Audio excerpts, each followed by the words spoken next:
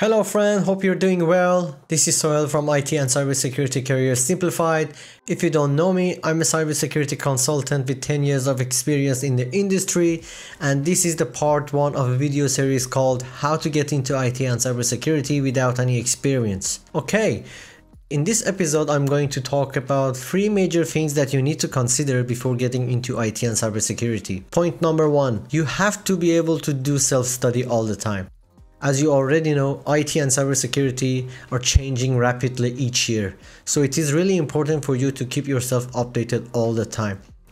And there are 2 ways to do that. One is to attend training and boot camps, and the second one is to do it on your own. So you know that attending training and boot camp all the time is not very an ideal situation because it's going to cost you money and time, and there is no way for you to attend training and boot camps for each technology that come throughout the year. So the only option that you have left is doing self-study, and for many people this is going to be very hard because they are not used to the idea of studying and learning some new technologies and topics every day or every week, few days a week.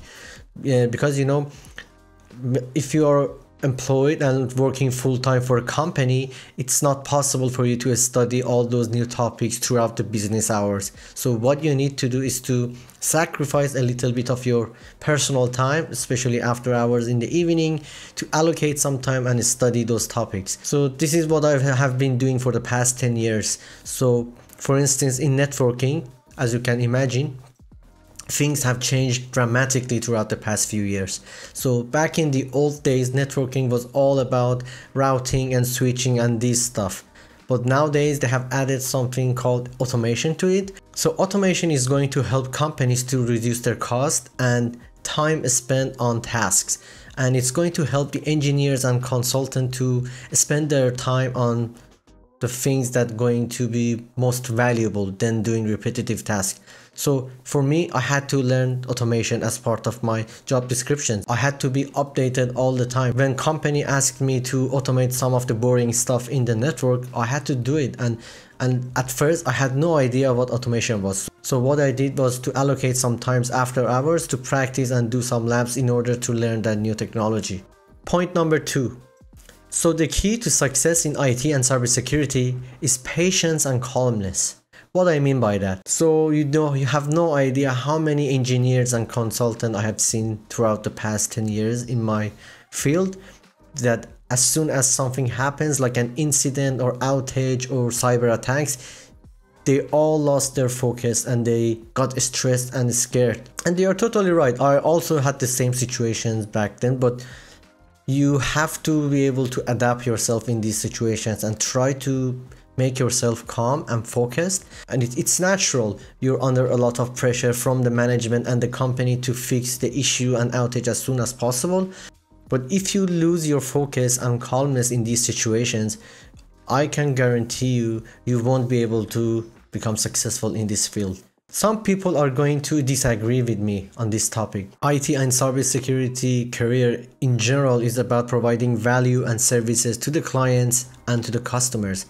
Especially when you're at the earliest stages. For instance, if you're a help desk technician or service desk engineer, you're talking to people all the time. You're trying to resolve their issues. You need to solve their problems. That is why communicating well with people is crucial skills that you need to have. Even if you don't have it, you can practice and get better at it. So this was the case for me as well.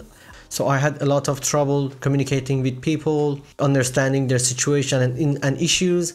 With good communication and soft skills, you will be able to get promoted faster. You will be able to have strong connections with other people in your career. So you can leverage those relationships later in your career and you can get other jobs or customers or clients.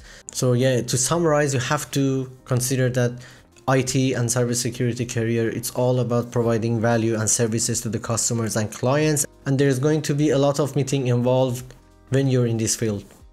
For me personally, IT and cybersecurity careers have provided me with a lot of good opportunities, good salary, a sense of purpose. It gave my life a meaning, like that I'm doing something good for the humankind by protecting people's asset and data. And the most important thing is that this career never gets boring because you get to learn a lot of new technologies and trends each year.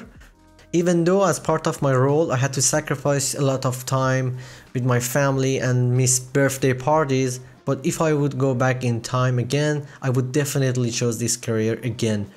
Alright friend, thank you for watching my video. Make sure to subscribe to my channel and like my videos.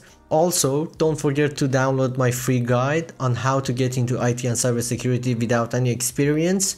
In this guide, I try to share everything I learned throughout the past 10 years. So I can guarantee you that you will find something useful in that guide. Thank you. Bye.